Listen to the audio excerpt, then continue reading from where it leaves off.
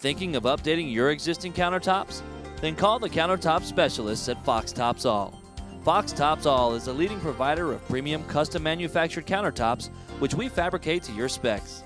No matter how large the project, Fox Tops All believes in exemplary customer service from the moment you walk through our doors until the last installed surface meets your satisfaction. Come visit our Mooresville showroom today and see for yourself why Fox Tops All. Welcome to Stressless, the recliner that lets you create your own personal comfort zone. With a smooth reclining glide system that eases your body into the perfect position for total relaxation. Plus full lumbar support and a headrest that adjusts automatically. Stressless. Relax your body, free your mind. Come, experience Stressless at Inbo Furniture in Cornelius. Sportsnight is shot on location at Woods on South. Experience a one-of-a-kind Charlotte destination with Carolina cuisine created by celebrity chef Marvin Woods. Woods on South, 2100 South Boulevard.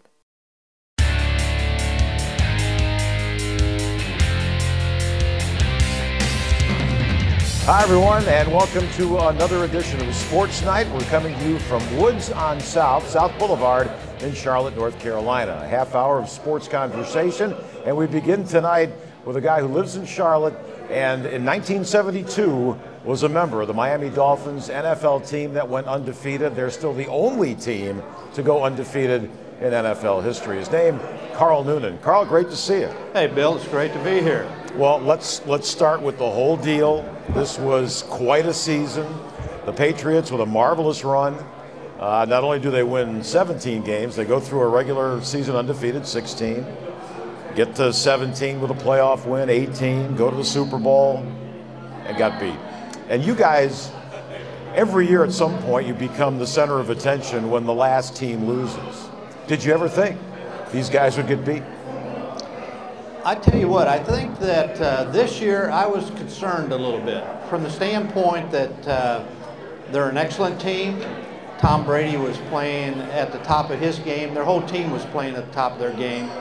They had won a couple of the real close games, which you have to do, sure, however you win them. And however, in the back of my mind, I kept thinking, well, you know, they got through the regular season undefeated, which is one accomplishment. But then you go to the next level, and that is you're getting into the playoffs, and then you got to get to the Super Bowl and win that.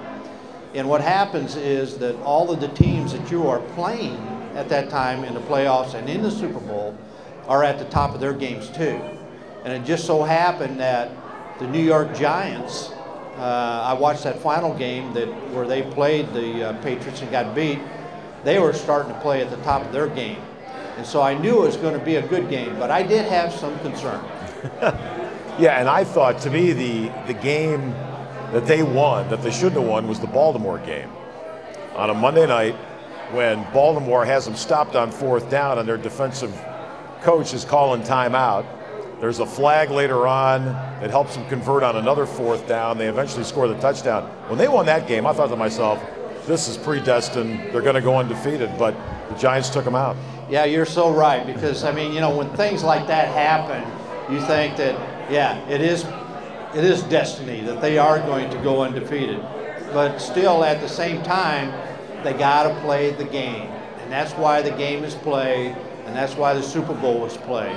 And so, you know, I was at a Super Bowl party that day, that evening, and I had to leave at halftime because, you know, everybody at the party was, you know, rooting for the Giants, but they're so loud I couldn't concentrate on the game. So I said to my wife, Grace, I said, I tell you what, it's going to be a long half. Let's get in the car, get home, where I can sort of settle down and watch the game, which I'm very happy that I did. But, yeah, I mean, they were on track to do it. But the Giants, the key to that whole game was that, and the key for their previous wins in the playoffs was their defense was so strong. And in order to beat the Patriots, you had to get to Tom Brady and put the pressure on him.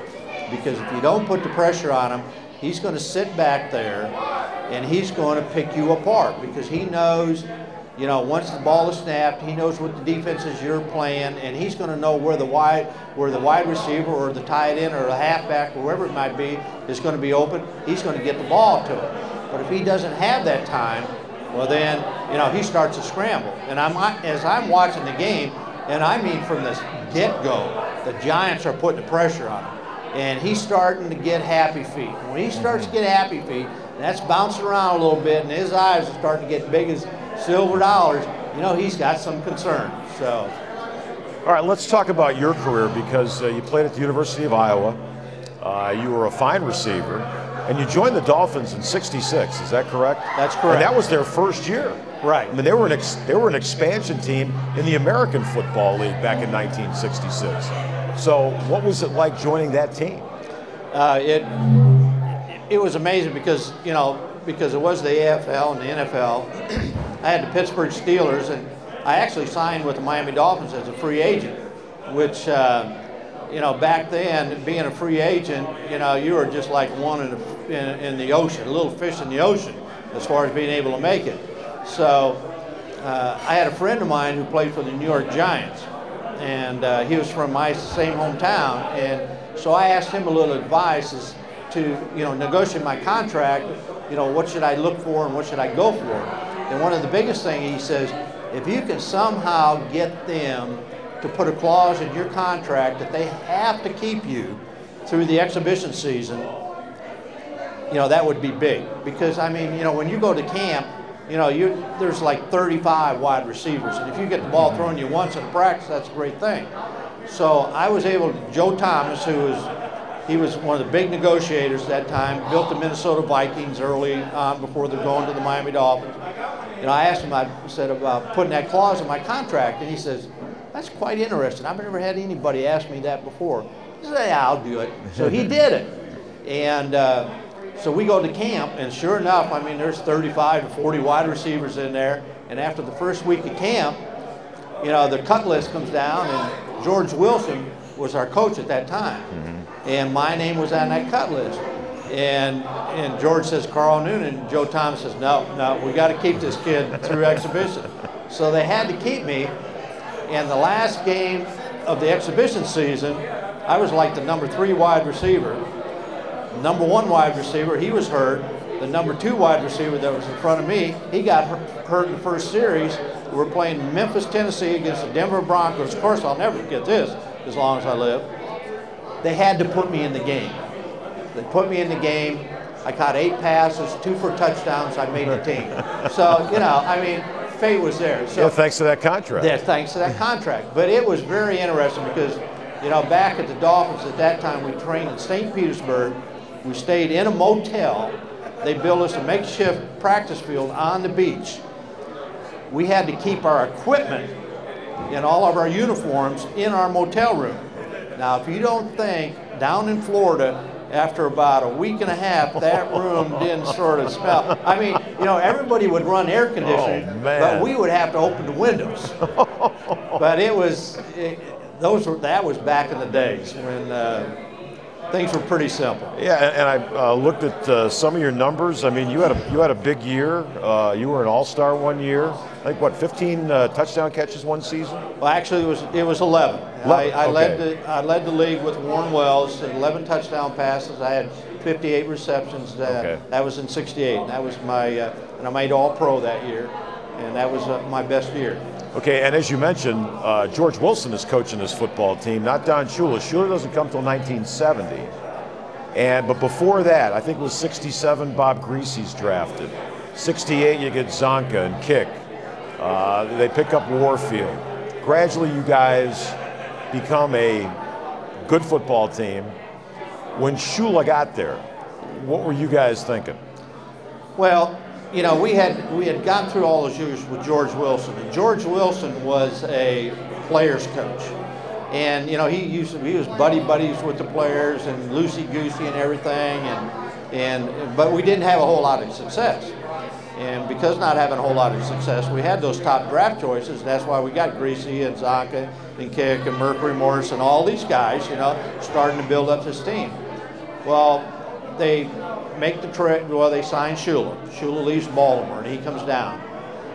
and it was like the light switch went on in the room. Dark room, light switch on, the light came on. I'll never forget the first practice we had with him.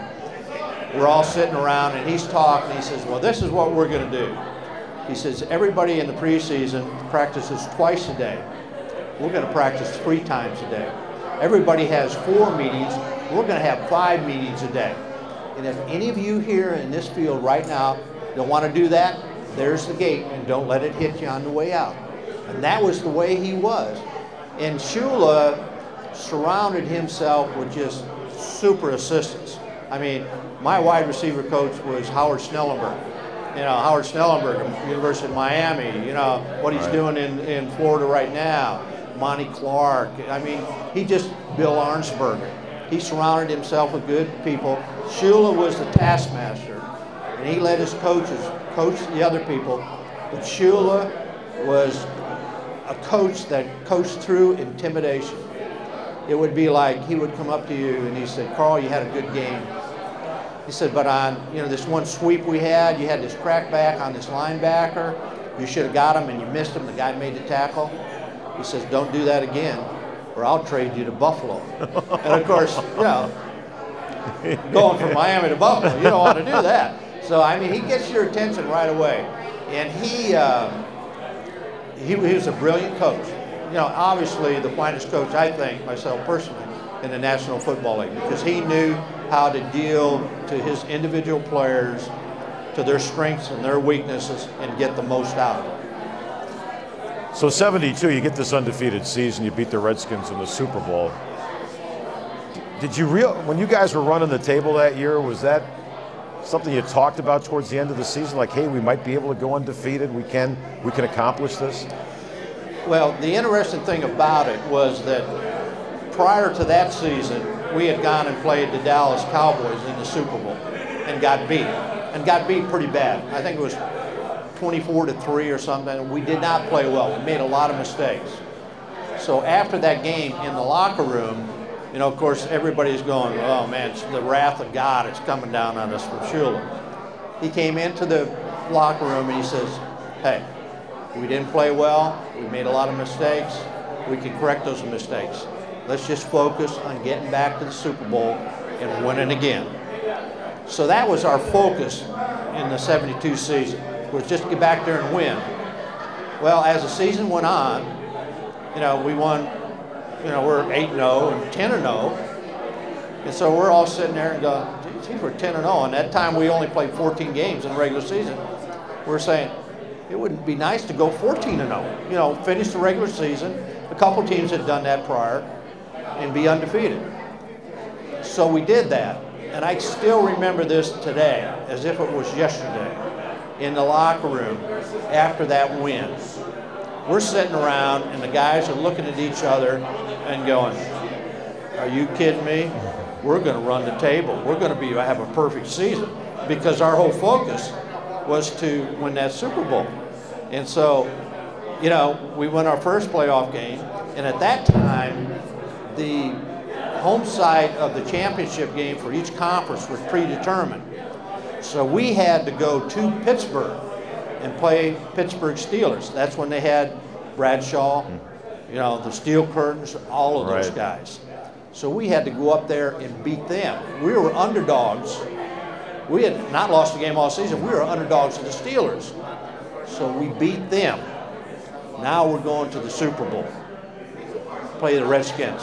We're 14-point underdogs there. We're 16-0. We're going, nobody's giving us any respect, But once we finished that regular season undefeated, we as a team, as a unit, everybody felt that we were going to be undefeated. And as it turned out, we were. Yes, you were. And that undefeated record still stands today, the only team to do that. Karl, great seeing you. Thanks for stopping by. Thank you, Bill. It's been a pleasure. Karl Noonan, member of the 72 undefeated Miami Dolphins. When we come back, we're going to talk roller derby. Yes, it's back, and it's entertaining. Stay right there. Sportsnight is brought to you by Inbo Furniture, Scandinavian and Contemporary Design. Fox Tops All, the countertop specialist. Call now and ask about our starting line selections. And by Woods on South, 2100 South Boulevard. Thinking of updating your existing countertops? Then call the countertop specialists at Fox Tops All. Fox Tops All is a leading provider of premium custom manufactured countertops which we fabricate to your specs.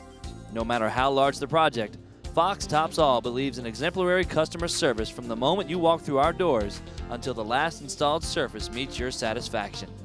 Come visit our Mooresville showroom today and see for yourself why Fox Tops All.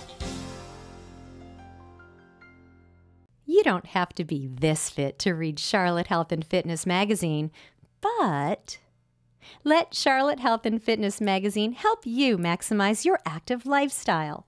Every month, CHF readers enjoy features on the best places to get fit, look great, and have fun. CHF is now available for home or office delivery. For a limited time, visit chfmag.com and sign up to receive your complimentary copy today. Welcome to Stressless, the recliner that lets you create your own personal comfort zone. With a smooth reclining glide system that eases your body into the perfect position for total relaxation. Plus full lumbar support and a headrest that adjusts automatically. Stressless. Relax your body, free your mind. Come, experience Stressless at Inbo Furniture in Cornelius.